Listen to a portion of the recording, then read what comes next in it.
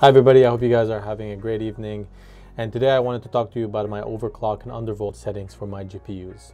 Since the last video that I made a couple of changes on my setup, and I've actually combined several GPUs together, some of my AMDs and some of my MVDDs into one rig. Right now it's 10 GPUs together under one setup, and I'm going to increase it to 12, and I'm already making a video about it. But today, let's just talk about the overclock and undervolt settings, and I'll show you guys kind of the settings that I have so that you guys can apply the same thing. I'll tell you what works for what GPU, for what memory type, and then you guys can go ahead and do the same thing on your end and see if it works for you. Now, let's go to HIVEOS. So as I mentioned, I kind of consolidated the GPUs together and put everything in the same rig. I got 4 RX 580s, and all of them are of Samsung memory. And this is critical because you're going to notice that depending on if the memory is Samsung or Hynix or Micron, the settings, the overclock and undervolt settings are going to be different. So just keep that in mind depending on what you have on your end. So 4 RX 580s, and 4 1660 Supers, 1070 and 1070 Ti. Now I've already gone through this one, so I'm going to be kind of like looking on the side and going through the settings that I've already applied and have worked for me. So let's just kind of start off with the Samsung RX 580s. In HIVEOS, if you open pretty much the overclock or the configuration tab right here, you're going to be able to see all the settings that you have to put in. For core clock, what worked for me is 1150. Core state index, I put it as 2. You can hover over the information circle over here and kind of read what this is about. But basically, 2 means it's, I put it at like a lower voltage consumption. This is dynamic power management value. Core voltage, we're going to put it at 950. Memory clock, we're going to put it at 2100. Memory state is going to leave it empty. Memory controller, we're going to leave it empty. And memory voltage, we're going to also put it at 950. And I'm not going to touch the power limit because my core state controls my power limit as well. And then I'm going to hit apply. And then you want to wait a bit until kind of this kicks in. Now that this has been applied, I'm going to do the exact same thing for all these 3. So 1150, 2, 950, 2100, 950 from memory voltage, and I hit apply. I'm going to do the exact same thing for the third RX 580, 1150, 2, 950, 950. Sorry, core clock should be 2100, sorry. And memory clock should be 2100. And then memory voltage should be 950. Apply. Again, the last one, core clock is 1150. Core state is 2. Core voltage is 950. Memory clock is 2100. Memory voltage is 950 as well. We're going to hit apply. What I've noticed with HIVEOS is that sometimes when you apply settings, it's a little bit buggy. It doesn't work all the time. So just kind of give it a little bit until you see that it successfully applied the AMD settings. And then if it kind of doesn't do anything, just refresh to see if anything changes. So the cool thing about this and why we do this, the reason why we overclock and undervolt is to get to a certain point where the GPU is performing at an optimal or maximum hash rate for the lowest power consumption possible. And for the RX 580s that are Samsung memory, I'm kind of expecting somewhere in the 30s. And we'll see if we're going to get to that when we start our miner. I'm going to refresh and see if this kind of kicked in. I see it worked for this one, but not this one. So I'm just going to do it again. Core clock is 1150. Core state is 2. Core voltage is 950. Memory clock is 2100. Memory voltage is 950. And I'm going to hit apply. And I'm going to give it a sec. Now, my 1660 Supers, I have one, 2, 3 that are Hynix, and then one of them is Samsung. So the settings for those are going to be different. Hynixes are actually fairly easy, and all you got to do is what I've done and worked perfectly for me is I go to memory clock and then I do 1004, and then I actually apply a power limit of 80 watts.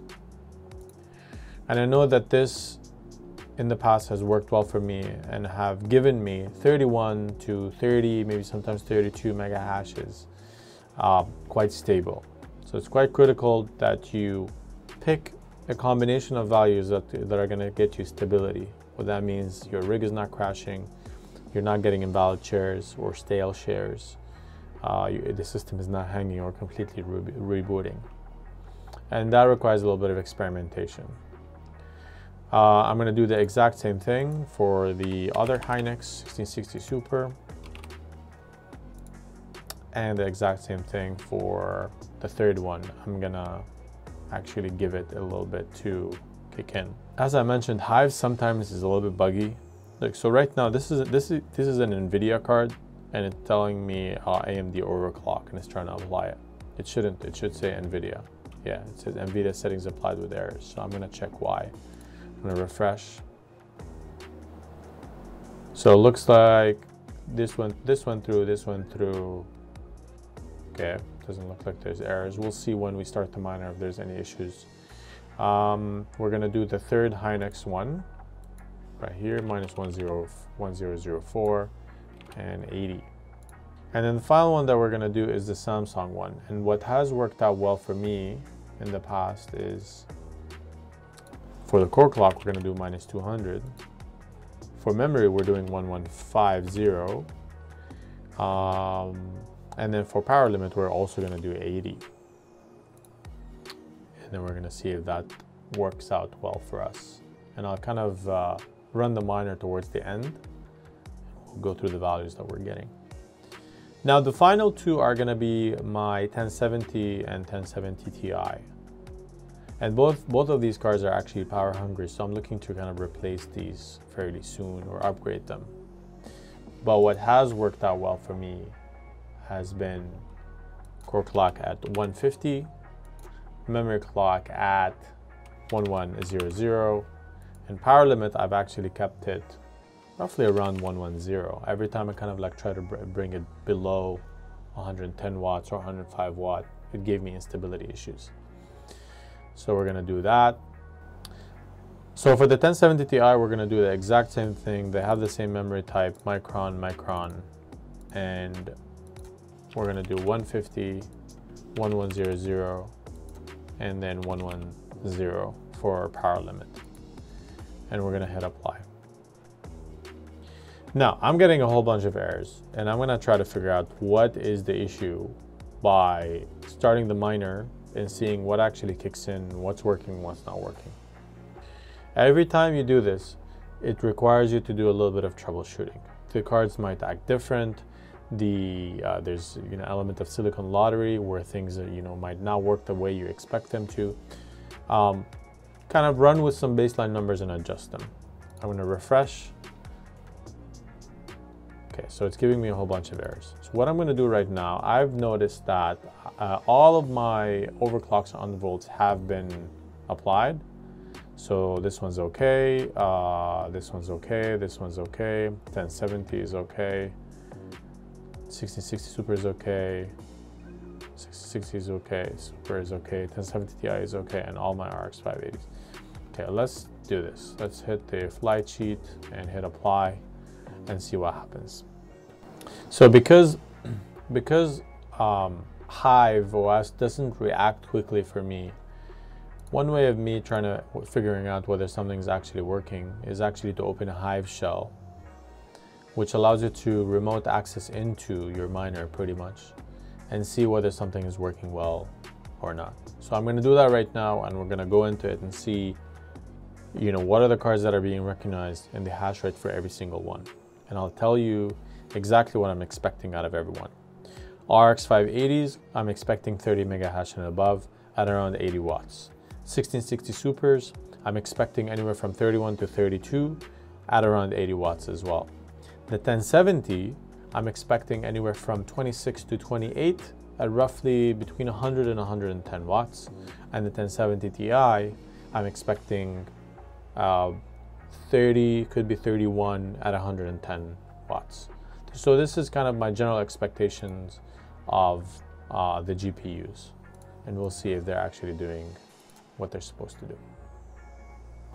All right, I see over here that it recognizes the GPUs. The GPUs are actually kicking in and running.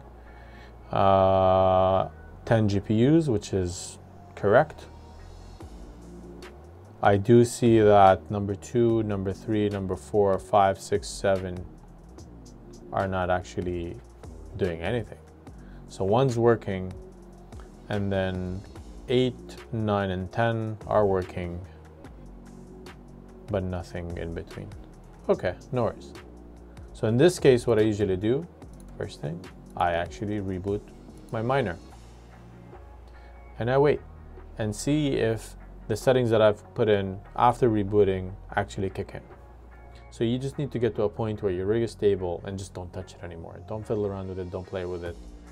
Maybe you can optimize things here and there, but don't do a whole lot of fiddling around if things are working well.